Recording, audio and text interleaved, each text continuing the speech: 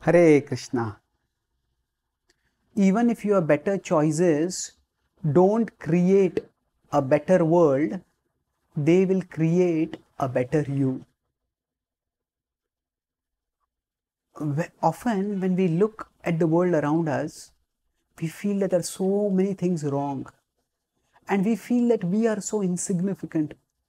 Even if we try to make a positive difference, what difference is it going to make? It's such an insignificant thing. No, it's not insignificant. Each one of us can make a difference. And ultimately, if we choose wisely, if we act responsibly, then we will make a difference, at least to ourselves. We have to understand that we are not the protectors of the world. We are parts of the one who is the overseer of the world. And we just have to act as the part. We don't have to bother about acting as the whole. That means, if we understand that we as parts do our part well.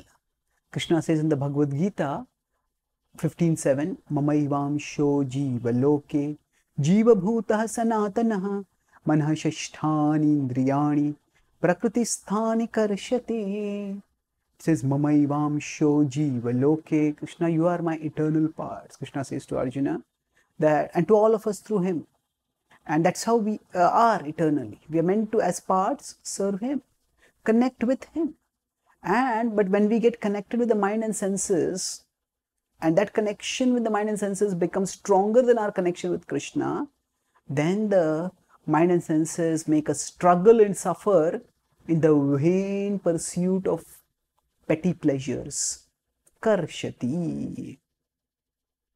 So therefore, if we make the right choices, and that means right now I can just give in to my mind and senses, which may tempt me with various pleasures, or which may also tempt me with hopelessness and nihilism. Oh, whatever you do, nothing is going to matter. So why do it? So we can do that, and then what will happen? We'll go more and more under the control of our mind and senses and will become disempowered. Or we can turn toward Krishna and connect with him. And that choice, Krishna, how can I serve you? If we make that choice, that will contribute to making a better me. How is that? Because that connection with Krishna will purify us, will strengthen us, will make us wiser. And with that strengthened connection, then whatever we do, we will be we will at the very least make ourselves better.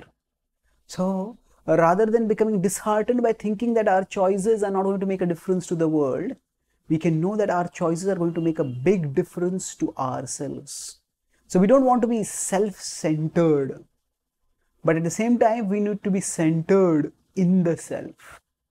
That means our center has to be we, not in the sense that I am the center of the universe, but rather any change that I have to make has to begin with me.